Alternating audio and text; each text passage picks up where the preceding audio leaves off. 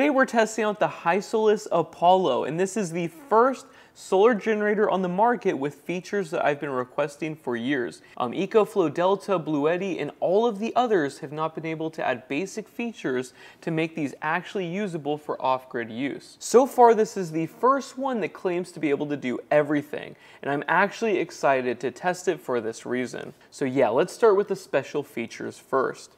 So first special feature is the high input voltage, and you can connect 4,000 watts of solar panels at 450 volts. There is no one else that even compares to that, which means you can now use a single series string of solar panels, which makes the installation much easier. Everybody should have been doing this from the start, and they are the first ones to do that. Pretty much all the competitors are limited to about 150 volts. This one can do 450. And we've all been requesting for this feature for years now. It's crazy that this is finally the first one that can do it. Also, you can connect 4,000 watts of solar to each unit. So right here, you can connect 8,000 watts of solar panels to these two units. Next, each unit has its own single-phase AC inverter, but if you buy two of them, you can put them into parallel and have a split-phase output, or a 120 240 volt.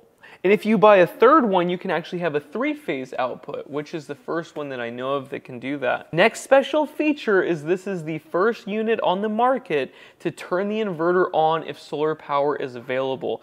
All the others, Ecoflow, Delta, and Bluetti, and everyone else, I've been telling them for years to do this, no one has been able to deliver. So if this has solar power in the morning, it will turn the inverter back on if it was deeply discharged the night before. This is a basic feature for all off-grid solar power systems, and this is the first power station that actually has that. Next, it has a removable ground neutral bond, and it has a ground neutral bond relay to create a ground neutral bond if you're using these off-grid. So this is, again, the first one on the market with this feature. If you're trying to use bypass mode, or if you have multiple connected into parallel to a single AC input source, and you have the ground neutral bond in your panel, you can remove it from each unit so you have only one ground neutral bond in your entire system. That might be a little complex to talk about for some of you beginners, but if you're trying to build a more advanced user-friendly system, you can actually do it with these units. Next special feature is a power saving mode for the inverter circuit.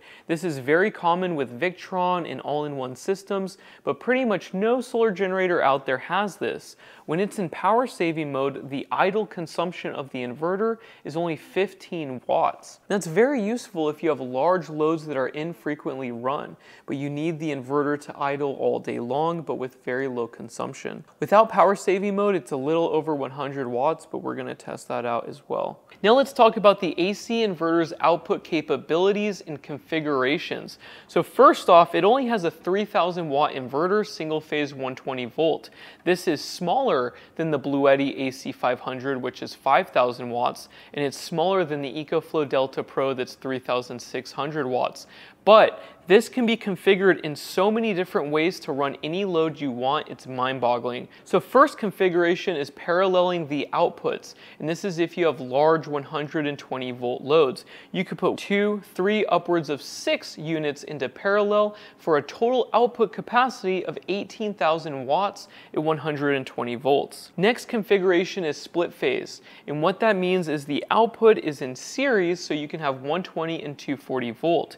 And if you have 2 units, you can have a 6,000 watt output capacity, but if you have 4, you can have 6,000 watts on each leg for a total output capacity of 12,000 watts. Next, if you have 3 phase and you have 3 units, you can do 3,000 watts on each leg, or you can have 6 units in 3 phase so that you have 6,000 watts on each leg for a total output capacity of 18,000 watts. So the individual output capacity is not as great as the competition, but the scalability is out of this world. You can build any size system you need. And imagine if you had 6 of these units.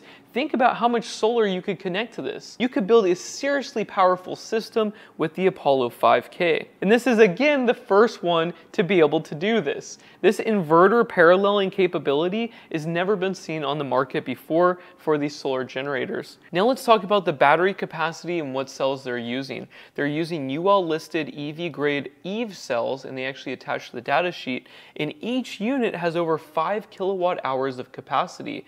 And that includes the main unit and the expansion batteries. Now, the expandability of this system is better than anything else available. A single main unit by itself can connect to 9 batteries for a total capacity of 48 kilowatt hours. And that's some serious power. You can almost have 100 kilowatt hours if you max out 2 of these together. So you could easily power a home with this. And that's really good. There's nothing else on the market that even compares. The other ones are like 20 or 30 kilowatt hours. This is almost 100 with 2 of these. And the expansion batteries connect right here with this large cable. If I wanted to daisy chain another battery to this system, it would connect right here. And these are waterproof cables. These are very nice. Now on the back of the unit, we have the AC input, the DC solar input, and the low voltage DC input for 12 and 24 volt if you have an alternator. And then down here we have the communication ports, and it has communication cables if you want the split phase or the 3-phase configuration. And then over here we have a reset button for the battery, we have a state of charge indicator, an alarm and run, and this is the same type of display that we have on the server rack batteries, so it probably has the same BMS. And right now we have 2,000 watts of solar connected, and this system is charging and the fans are very quiet.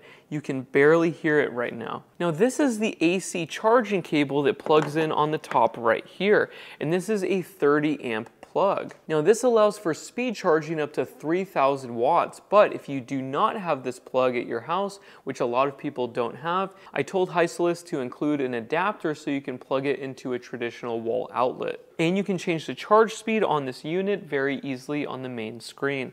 Now this is the cigarette lighter adapter for low voltage DC. You just plug it in right here.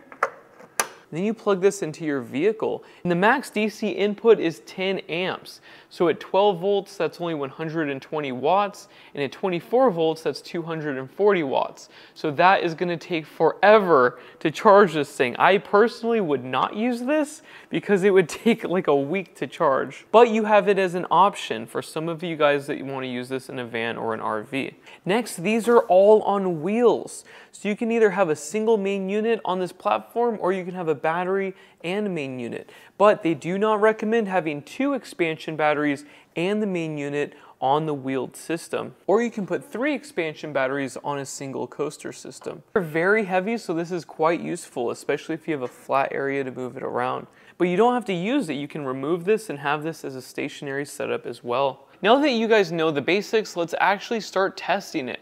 We're going to charge this with AC and solar at the same time. So right now we're charging with 1,000 watts of solar from a 2,000 watt array in winter. We have a NEMA 1450, so a 50 amp supply, and then we're going to use this adapter to connect 30 amps of 120 volts to the AC input. Just like that. Now we need to change the settings for the charge speed. First press settings and then press next. We're going to press 3,000 watts, okay, then back. And we're only charging now with 690 and 2,500. That's because the battery is almost full. It's at 94%. Gosh dang it. Didn't realize that this charged up so much yesterday when I connected it to solar. So let's connect it to the other unit that's not fully charged.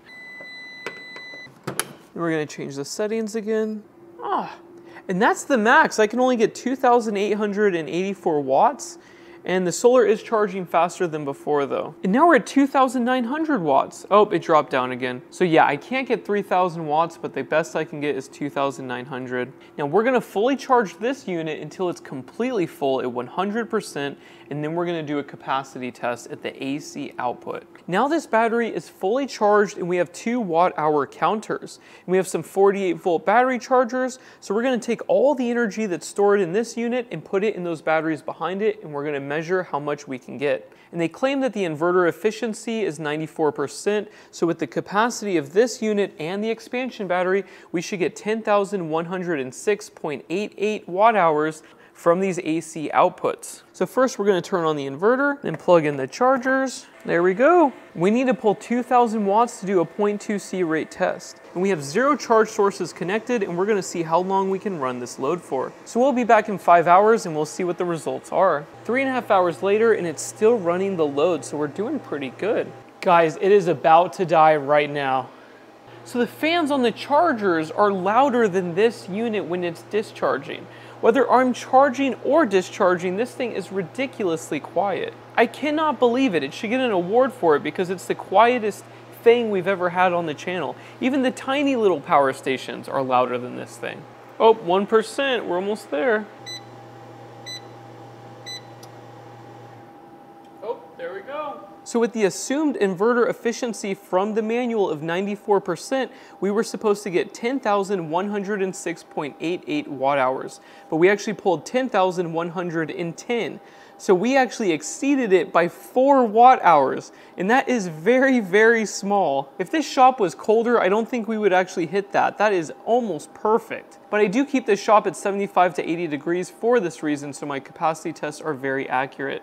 And the screen is still on, so the next test is to see if this will turn itself back on with solar in the morning. Now the inverter restart function with solar power is enabled when you first turn the unit on. There's a small button on the bottom, so you need to enable that for this function to actually work. So it's enabled, it's connected to solar, so when we come back in the morning, this thing should turn itself back on. So unfortunately, we're running into some serious problems, and I need to tell you guys about them.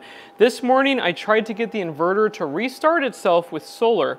I had no luck, and we found out there was an error in the software, and they told me that they were going to get a firmware update to resolve it because I couldn't get the inverter output to turn itself back on when solar power was available. But the unit was charging all day with solar, and then I touched it and I felt a little shock, and I was like, what? There's no way. And then when I touched both cases, they're not connected electrically, I got a shock, and I actually measured 185 volts between the two cases. And then I started unplugging everything and then using my voltmeter right here to figure out where the potential or the leakage was coming from. And I narrowed it down to the MPPT circuit. There is AC voltage leakage whether the inverter is on or off, or whether the AC input is connected or not connected. But when you have solar connected, there is leakage at the case. And that is a big no-no. That is not good ever. That can kill someone. That is not good. I had a shock go through my chest and my arms. I haven't been shocked in a long time. I've been doing this every day for a long time. I did not anticipate a product that looks this nice, that has this type of feature set, to actually shock me and have a ground fault somewhere or leakage. Also, I called up another YouTuber that has this exact same model, and he's making review videos right now. It's Minuteman Prep. You can check out his channel. He said that he got shocked when it was connected to solar today when he was touching it. He said it was very subtle, and then I started, probing around. I found 60 volts. I found 185 volts. Between the battery and this expansion battery, it was about 6 to 12 volts, depending on the configuration. Also, I tested if it had to do with the AC input, the 120 volts, and that was negative. Whether I connected to either one, whether it was connected or disconnected, or the AC output was on or off, it did not matter. The potential was only there with AC when the solar panel array was connected to this unit only, not this unit. So this is the problem causing unit here. Let me just show you guys, because this is nuts. So battery to expansion is 7.5 volts AC. Case to case is 63 volts, but this goes up to 185 volts when the solar is connected. And heck, from the main unit to concrete, we've got 26 volts.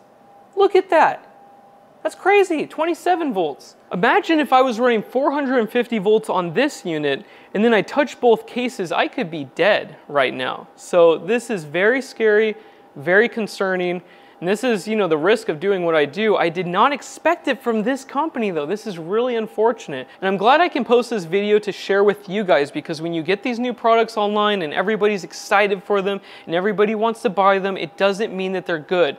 Look at how excited I was in the beginning of this video. I was freaking out. I was like, this is exactly what we want. And I want it so bad, but it's not ready yet. This is dangerous. This is not good. So hopefully they fix it. I don't know, maybe another company might watch this video and be like, oh, maybe we should make a system with those features, and they'll actually do it, but who knows. Hopefully this teaches everybody. These things can be very, very dangerous, and it's not fun to deal with this type of problem. But yeah, thank you so much for watching, and I will see you in the next video. Bye.